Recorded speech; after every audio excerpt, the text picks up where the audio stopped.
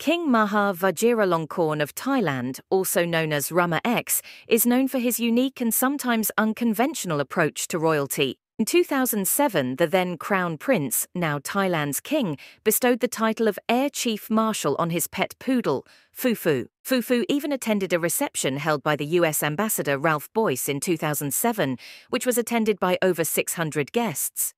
It was the king's daughter, Sirivannavari Nariratana, who bought Fufu in 1997 when he was only 1 month old. When Fufu passed away at the age of 17 in 2015, Thailand held 4 days of mourning for him. The well-loved dog also had a traditional Buddhist funeral, complete with prayers before he was eventually cremated. This was nothing extraordinary given the late King Bhumibol Adulyadej loved dogs too, even writing a book about his favorite pup called The Story of Thong Daeng. Coincidentally, Thong Daeng and Fufu both died in 2015.